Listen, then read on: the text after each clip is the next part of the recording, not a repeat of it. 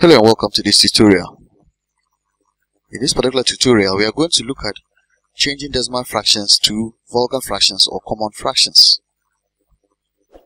Before we continue, make sure you click on the subscribe button, like and share this video. In our previous video, we looked at changing vulgar fractions to decimal fractions. In this video, we shall consider 3 examples. Now, let's continue.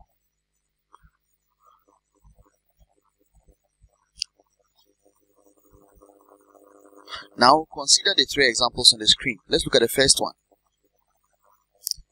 0.12.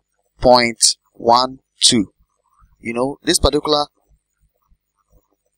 approach of doing things is very simple. So just press equal to and it changes it to common or vulgar fractions for you. Okay. Let's start with the second one. 2.45.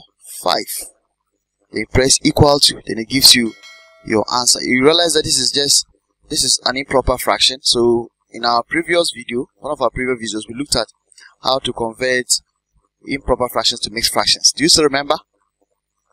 Oh, of course I think you do. So you press shift and you press that.